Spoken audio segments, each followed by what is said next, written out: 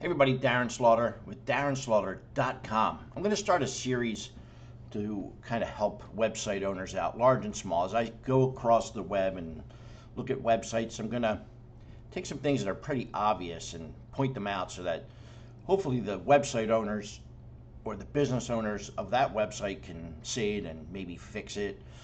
But you definitely learn from it and learn not to do what they're doing.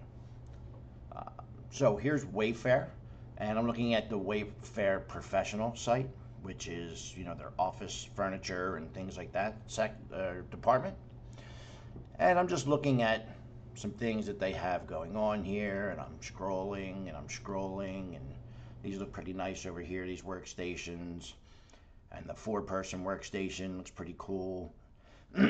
Excuse me. And I'm scrolling. It's a cool little workbench.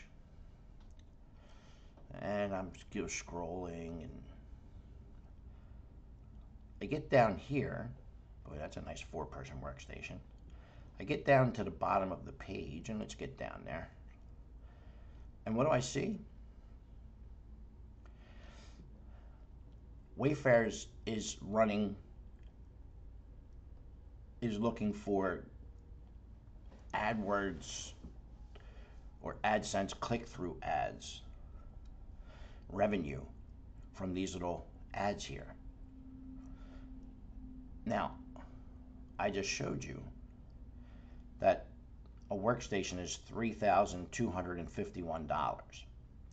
Now, Wayfair spent a lot of time and energy and effort and money to get me on this website to try and sell me a $3,200 four-person L-shaped desk with drawers. Why in the world would they put something on the website that would lead me away from the website for maybe a 50-cent click on an ad? Wow, that is pretty bad.